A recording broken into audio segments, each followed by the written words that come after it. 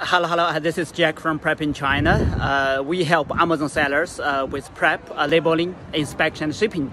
Today I'm going to share with you the shipping price in the coming week from China to FBA US by sea. So the 25 days, it costs about $2.4 per kilo. The 30 days, it costs about $1.9 US dollars per kilo. The 35 days, it costs about $1.5 US dollars per kilo.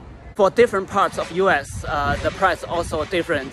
There is about 0.15 US dollars difference from the west to the middle, then to the east. If you want to know how much it's going to cost you for your shipment, you can click the link below.